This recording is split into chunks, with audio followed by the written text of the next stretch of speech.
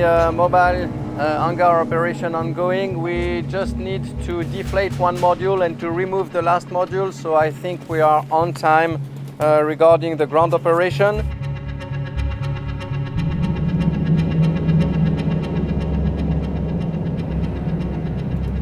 Yeah, it's a great feeling to get back to this airplane because last time it was the 5 days, 5 nights flight, and it's not an airplane anymore, it's almost a partner. So it's like seeing and meeting an old friend, and I'm looking forward because I have the entire day with this friend, so it's going to be special again.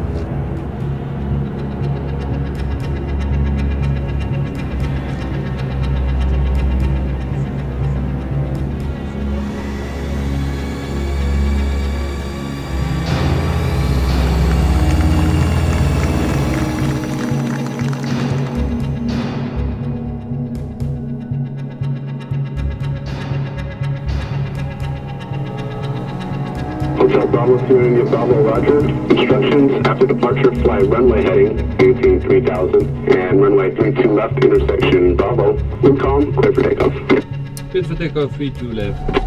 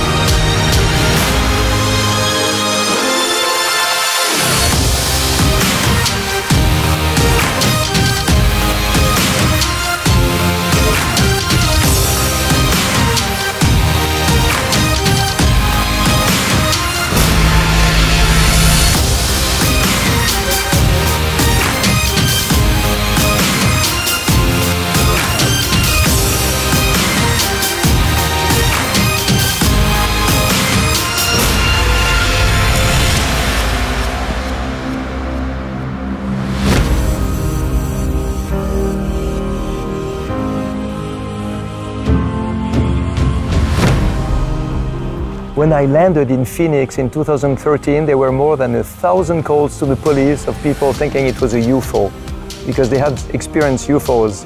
So was I told in Phoenix. So here you can imagine that people believe it's a UFO when you see it.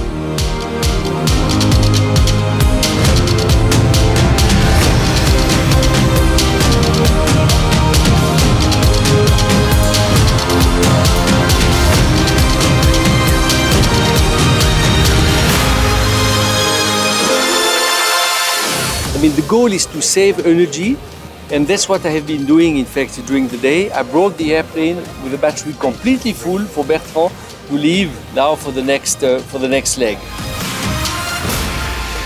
In America, we meet incredible people. Alan Eustace is the guy who jumped with a parachute from a balloon 3,000 meters higher than Felix Baumgartner, and you broke all the records. But you did it in a very modest way. Well, for us, it was it's easier in some sense. It's a much smaller team. It wasn't a global effort. We spent all our time in Roswell, New Mexico, and but what these guys have done is amazing. They not only have pushed every piece of technology to the limits of what's possible to do something that I think 10 years ago, 15 years ago, no one would have ever thought was possible. And to do it around the globe, spreading the word of solar and solar energy. And so for me, I'm in awe of these guys and what they've done and what their organization has done. So thank you so much.